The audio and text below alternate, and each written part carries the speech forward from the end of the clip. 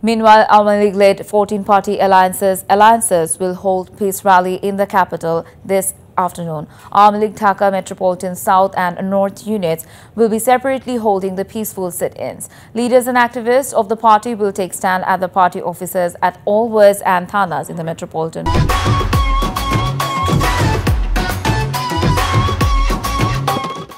Besides, AL-led 14-party alliances will hold peace rally in front of Uttara Azampur Amir complex at 4 p.m. to stand against the conspiracy of BNP Jamaat to foil next general elections.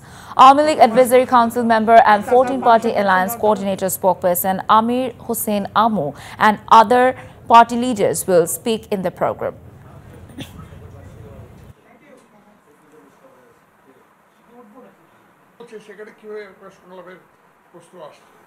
একটা জায়গা যেখানে আমরা বিদেশিরা তারা সেটা বলেছেন যে হ্যাঁ